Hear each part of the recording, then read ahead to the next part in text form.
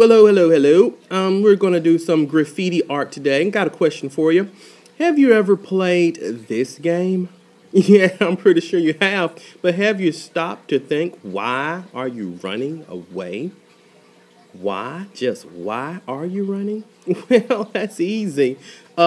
You're spray painting on this guy's choo-choo train without permission. And as soon as you do that, you're off and running. And there's a lot of ways you try to get away. Yeah, you have hoverboards, you're jumping on top of trains. There's even a jetpack. Yeah, but guess what always happens? Boom, you get caught. Because you didn't get permission. Where this guy, his name is Blek Le Rat.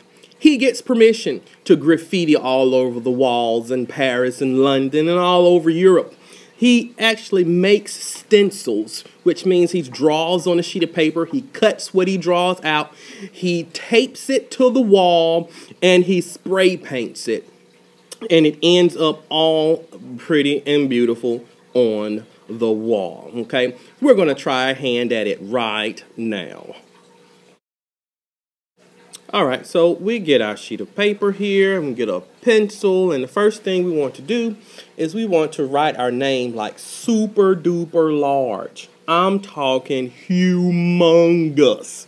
Now, not so big that it don't all fit on the paper, but the type of, art that we're going to do today, tagging, graffiti art tagging, you want to leave yourself enough room to color in the letters, okay? So it has to be really, really large. After you write your name, we're going to take this white crayon and we're going to trace around the letters that you just made. Now, it doesn't matter what color you use. I just used white because it shows up a lot better on this piece of paper. And I wanted you to see the difference between the two lines. You see the pencil line, and then you see me tracing around the pencil line with the white crayon, okay? We're actually making bubble letters. Bubble letters, this is the easy way to bubble letter your name. Got the M done, got the R done. Go ahead and put the little dot there, and then we'll go ahead and do the P. After we get this P done, we're going to use oil pastels to color it all in, okay? Also, while we have the white crayon in our hands, let's go ahead and mark the middle of our letters. When we get to the oil pastels, we want to actually use two different colors, one for the top and one for the bottom. And I like to go ahead and mark where those two colors are going to be. Let's go ahead and take the Sharpie now and trace over the white crayon mark, not the pencil line, only the white crayon mark. That's going to give us a definitive line that we're going to need to stay inside of with our oil pastels. Okay, make sure that we stay on the white crayon or whatever color crayon you use. Just make sure you stay on the color with the Sharpie. Again, I say stay on the color line with the Sharpie. Okay, let's go ahead and get this done for the M. We're going to do the same thing for the R, and we're going to do the same for the P. All right, let's go ahead and get the oil pastels out now that we got all the tracing with the Sharpie done. Like I said, they're little mini crayons. I'm going to pick two colors, this purple and this blue, two cool colors, in case there's anybody out there wondering. Excuse me.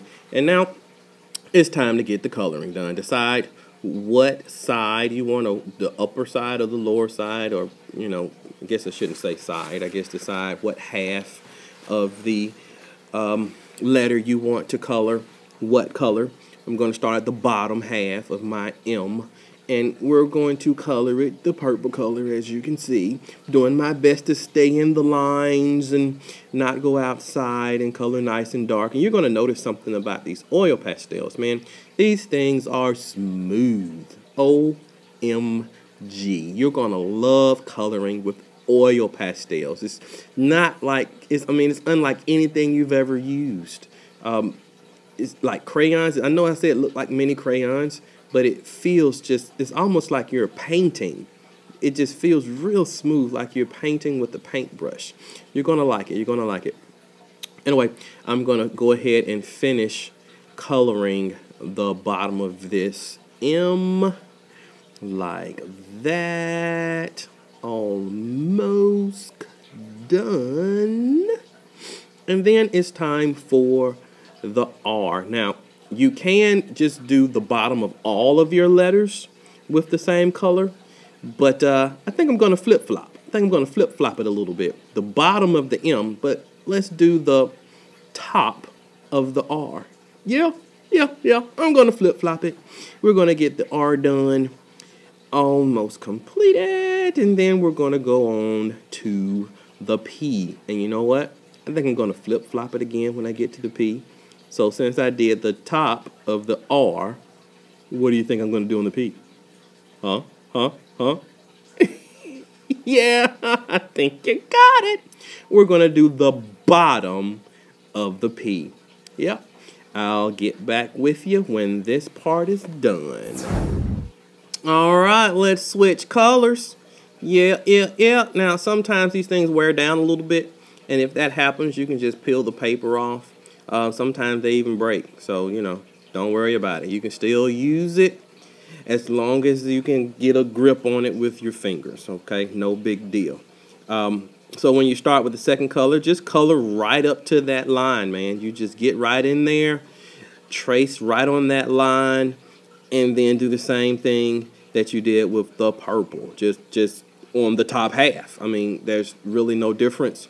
You just get in there, make sure you stay within that Sharpie line. That's very important. We want to keep our stuff nice and neat. Stay in that Sharpie line and color your best without leaving any of those little white spaces. You know, I always say clean up your work, clean up your work, clean up your work. Well, with oil pastels, I don't think you're going to have much of a problem with cleaning up your work. They're just so smooth when you're coloring with them. It's just going to be a joy to color. You're probably not going to want to go back to crayons at all, but crayons have their place. Crayons have their place too, so don't get me wrong. I do like that wax of those crayons. Anyway, let's go ahead and get this M done. We're going to do the same thing with the R, of course, and then the same thing with the P. Yes, get that P done. And just about finished. Okay, now after we finish this, you may have these little crumbs. That's no big deal. They just shake right off your paper, no big deal. And then we're going to get our finger. And this is the really cool part about oil pastels. You can blend the colors together. That's right. Use your finger and you can move the color around on your paper. You see how I'm blending the blue into the purple. You don't have that sharp edge right there anymore. And I can even kind of blend in to clean up my artwork too, provided you put enough oil pastel down on the paper. If you colored hard enough, I guess, or colored, you know, dark enough, you'll be able to move the oil pastel around. Now see, I'm on the R, and how easy that is, man. I just kind of smooth that on into the other, like we're blending. We're blending. Can you believe it? We're blending. We're blending, and we're not even using like paint or anything. We're just using oil pastels. Now your finger will get a little messy, but nowhere near as messy as it would if you were using like paint or anything like that you normally would be blending colors with. This is a really, really, really cool characteristic of oil pastels. You blend it together. Doesn't that look cool? That's just the neatest thing ever. Whoa, look at the video of him actually doing it. What are you doing? He's drawing another one.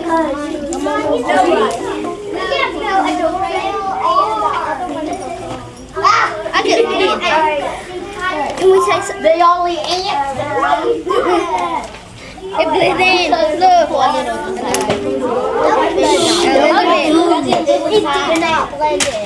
He actually videotaped me. Let me see at the back of it. Tristan B.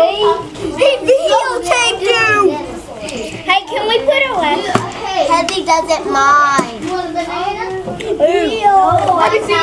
see. Banana. Guys, take care of your Ow, you hurt my head. That's not too cute.